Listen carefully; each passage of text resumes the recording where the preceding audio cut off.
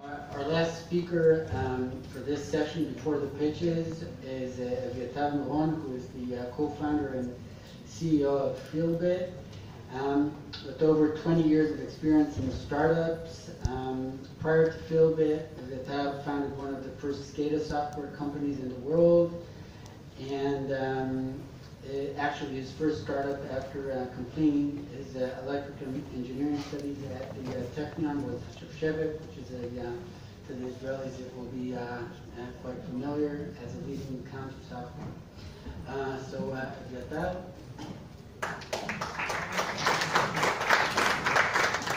Good afternoon, everyone, and thank you for the IAA and Gil for inviting me. I would like to speak about Fieldbit, but before, just to introduce, what is our business. And first, what's AR? What is augmented reality? Augmented reality, as most of you know, is the ability to augment digital information on top of physical devices. And why it is so important? What are the implications?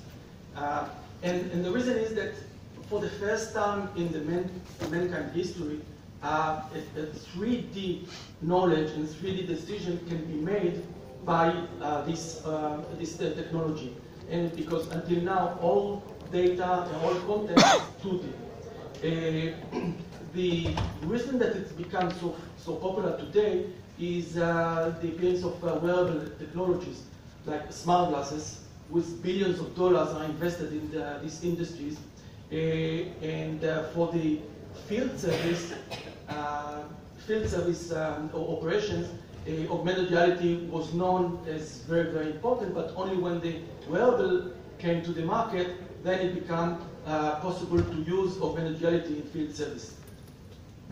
The Fieldbit platform is actually a platform, software platform, that allows collaboration between field service technicians, experts, customers, and suppliers. And the reason that we are here today is that we would like to present one of our biggest applications in the oil and gas industry. And I would like to call our CRO, James Lamb, that I'm very excited to present him and continue the discussion. Thanks, Evyatar. I'm assuming I know how to. Okay, so as Evyatar said, the challenge here is to use augmented reality to maintain critical equipment. So we're talking about those cases where something's already failed, unfortunately, to whatever extent. And the opportunity that other people have talked about this morning in context of the oil and gas industry is how do we, there's obviously been a lot of focus on getting more for your money, making all the dollars you spend drop down to the bottom line, especially going through the capitally constrained time that we've just been through.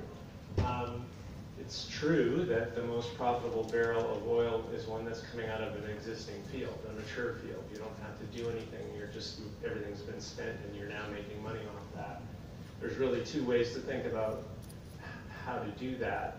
One is to go through, production optimization, reworking fields, and installing more infrastructure, injecting water or whatever. That's expensive, and again, we're talking about a capitally constrained environment. So this is from a Bloomberg article. It's kind of summarizing executive comments, which is an easier way or a cheaper way of doing it. Is often the key is simply to make sure that the fields pump every day and you're reducing downtime. So that's kind of where we come in. Evyatar talked about this a little bit, and I want to give him a couple minutes at the end to summarize. So I won't go into too much detail about this other than to say that it is augmented reality for wearables. And I want to talk about a case study. This is an oil and gas customer, and what I like about this is I'm not waving my arms and saying this is what could happen if you use this technology. This is all about what did happen when a company did use this technology. So this is a company who's very strange, kind of like all companies, headcount reductions over the last little while, had 10,000 wells spanning over a couple different states in the continental United States. Very few field technicians to actually monitor those. although they had the SCADA systems, complex automation and control equipment, they could figure out was sometimes when something was wrong, but they didn't know exactly what it was. As a result, few people, they're driving long distances, which in and of itself has safety implications, having to go fix those problems, and most of the time they couldn't or didn't have the right skills to fix the problem. So it was something that they'd go figure out what the problem was, come back, tell somebody else, then get the right equipment or the right experts to get the problem fixed. I don't want to spend too much time on this. I'm not trying to educate everybody about the architecture, other than to say this is how a platform like Fieldbit can fit into a technical platform that a company will have in place. And instead of like talking about the middle part, I really just want to focus on the outside part, which is the user interface, where there's a technician that's getting deployed to a site because there's been a problem detected. We're collecting information from the sensors at that site in real time and integrating that into our system so that when the technician gets there, he's looking through his or her cell phone or smart glasses, they can see the actual pressures, chemistry, whatever's happening in those systems, and so can the experts. So together they can diagnose the problem much more quickly than they could otherwise have done. And once they've figured out what the problem is, they can fix it a lot more quickly, because now instead of having to get the right technician to fix the problem, that technician essentially has access to all the information and all the expertise that the company has.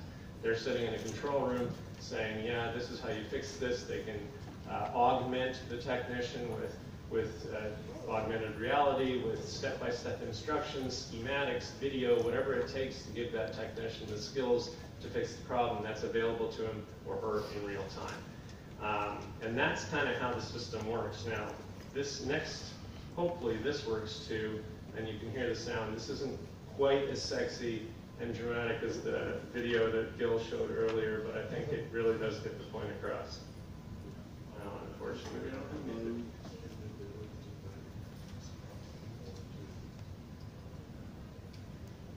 Hope we have audio. Maybe not. If you had audio, you'd hear some really great Oklahoma/Texas accents talking to this guy through this. Yeah, your phone's pointed at your boots, your pants, and your shirt. All right, should be able to. So I'm going to actually start this over again if I can. Yeah. Oh, okay. Take it out of the mode.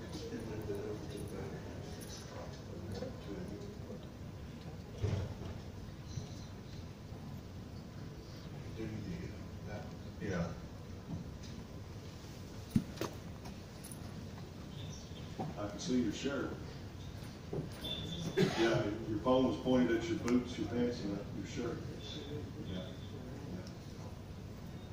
So, all right, should be able to fire back on now. We'll give it a second to boot up, and then I'll try to pull it a couple times, and it should be good.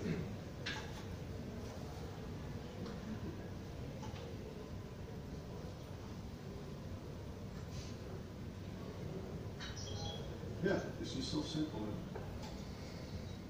All right, what I love about that is that it's obviously not paid actors. These are real people doing their job. And what I also liked about it was that kind of the naturalness of it. You could see how he's talking to the person saying, I can see your shirt. You're actually showing me your shirt right now. And that's subtle. And the subtle thing about it is that the system works. And so in other words, it's not like a bad conference call where they're talking over each other. They're actually interacting and having casual conversation and fixing the problem. And so that's what I really love about that. It doesn't have the dramatic music, but we can work on that. And this is actually from the company that we worked with. This is their slide, kind of a schematic about the before and after. So whereas a problem would take a day to solve involving multiple trips to and fro, now that same problem takes an hour to solve using this kind of technology. And to hit it home one more time, this is again the result of the implementation. Significant reduction in the people's travels, which has again safety implications. Less miles on the road. Big money is decrease of production losses by 25%, so that'll have an impact on your bottom line. And it came about as a result of implementing this technology, which also has organizational implications, changing the way the support structure worked.